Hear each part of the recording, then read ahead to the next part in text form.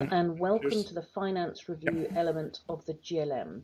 Last time we pre-recorded this session to make sure that we didn't stumble on the facts and figures and create more confusion, and so we've gone for that format again this time.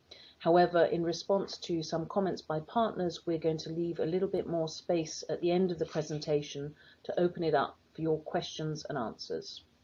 We're going to start off with a very high-level overview of the financial status of some of the logistics cluster operations, and Bruno is going to kick us off with that. So over to you, Bruno.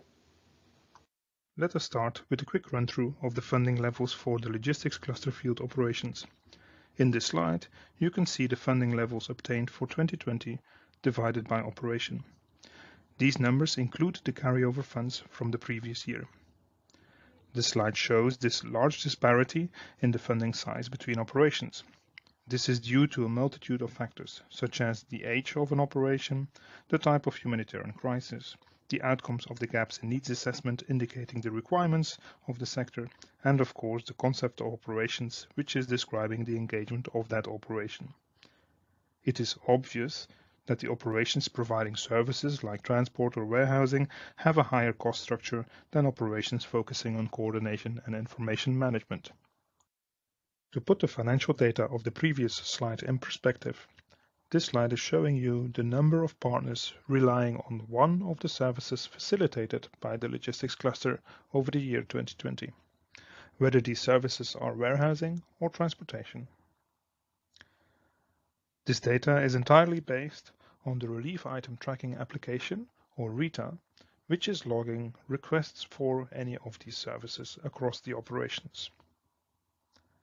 We are leaving you a second with this slide before moving on to the next.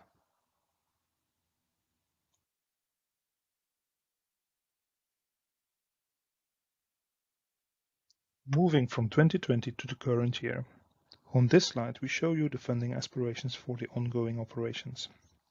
We indicate at the bottom the funding requirements per operation for the year. These funding requirements are based on the current concepts of operation. In the graphic visualization above, you can see in how far these funding requirements and these funding aspirations have been fulfilled, taking the numbers up until March 2021 into consideration. Please note that these also include the carryovers from 2020. Adding to the carryovers of 2020, we are happy to see that in countries like Nigeria, Ethiopia, and South Sudan, our operations could already count on the unwavering support of the donor community. This support of the donor community and the evolution of that support is shown in this slide.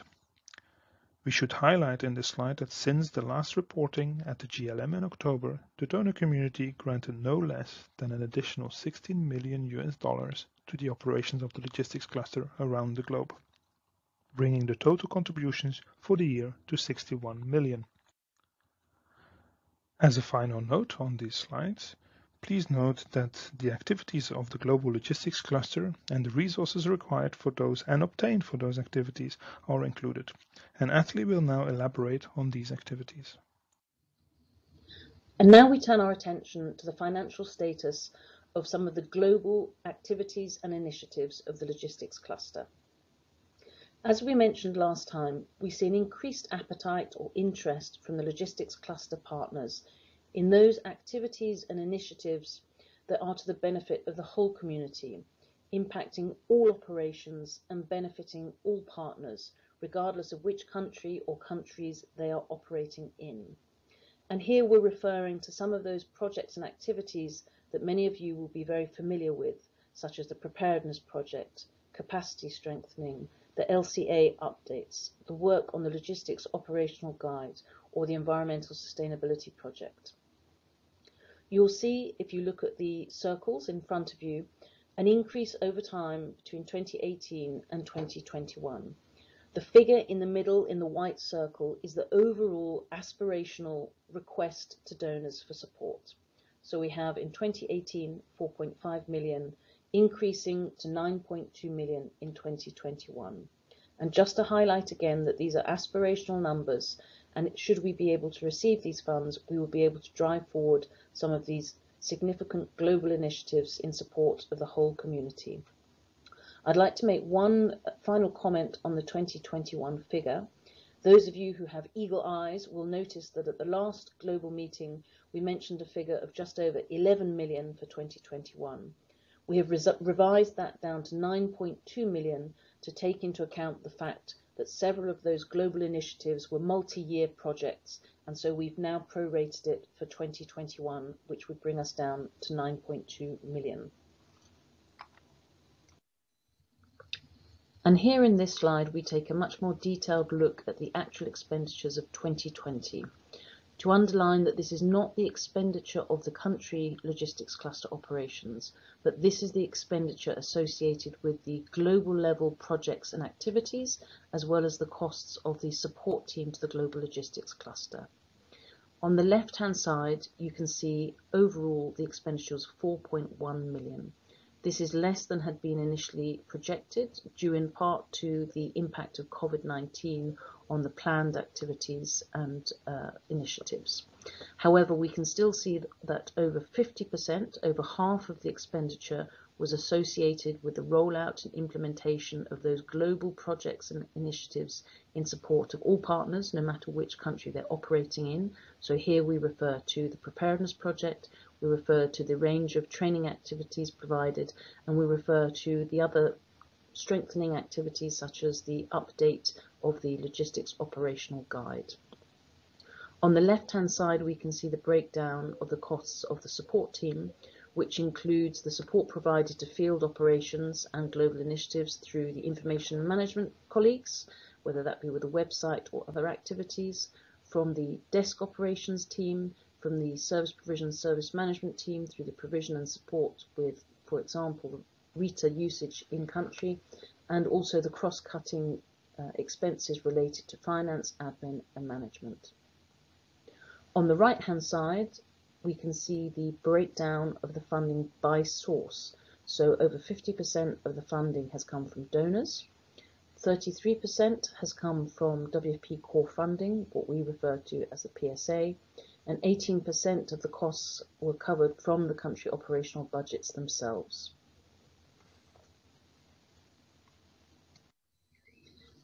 And now we come to the final slide in this very brief race through the financial update on the Global Logistics Cluster. Here we're returning to 2021 and our aspirational needs of 9.2 million. As we mentioned earlier on, much of the shortfall that we currently have against this 9.2 million is connected to the implementation and rollout of some of those global initiatives which will be of benefit to all partners regardless of where they're operating. And here we are referring again to the projects such as the Preparedness Project, the range of training activities that are provided to partners, the Sustainable Logistics Project, updating the logistics capacity assessments, and updating and making relevant the logistics operational guide for all partners. We do still have a small but nonetheless critical gap in the funding for some of the core functions to the country operations, and while it's very early in 2021, we sincerely hope that in the coming months we will have good news and a positive update on the funding status, both for the core activities and for these projects that we would really like to see rolling out as they are responding to the needs that you, the partner community, have raised. That's the end of the pre-recorded element of the financial update. I'm not sure if we did mitigate the stumbling, but we tried. And now we're going to turn across to a live questions and answer session. Thank you very much, Atali and Bruno, on video, but now there you are live. Because of the we have a few timing problems now because we do need to take a break, I think. So we haven't got any questions specifically on the finances yet, but if anyone does have any, please do still send them and we will try and get to them later. But I think it's important that everybody has a break.